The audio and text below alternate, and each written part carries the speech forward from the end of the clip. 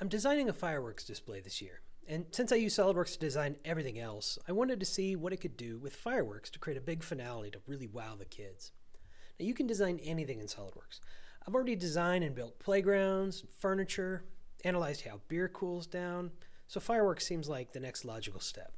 Artillery fireworks are not all that complicated.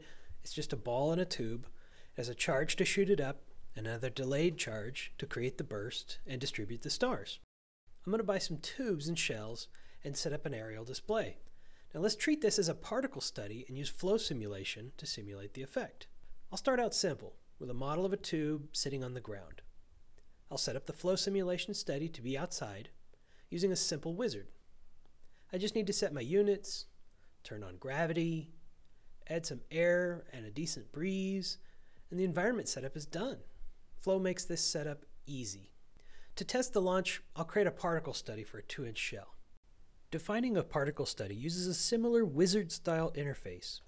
I need to choose where the shell is coming from, set the shell diameter, choose a material to set the density, and the initial velocity I found from the manufacturer.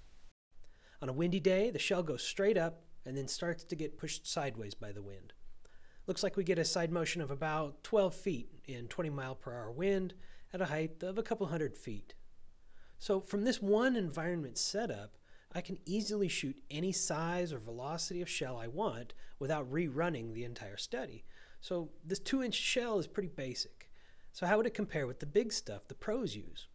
It can be hard to compare when they aren't side by side, but running several sizes from 2 inches to 12 inches shows a pretty major difference in height.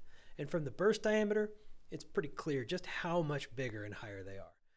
Now that I know where my shell will be, I'll build a simple 2-inch sphere to represent the shell. I just need to add an outward velocity with a particle study to see where the stars will go. I'll use time on the trajectory plot to simulate a burnout of the particles and hide them after a couple of seconds. I'll change the color chart to make it look like the actual effect, and there we go. Now that I know how to do one shell, let's design my big effect with several shells. The plan is to arrange several tubes in a pattern, join the fuses together, and then light them all at the same time. I'll add an angle to the tubes on the outside and check the trajectory to make sure it isn't so steep it's going to hit my neighbor's house before it explodes. So the final result should look something like this.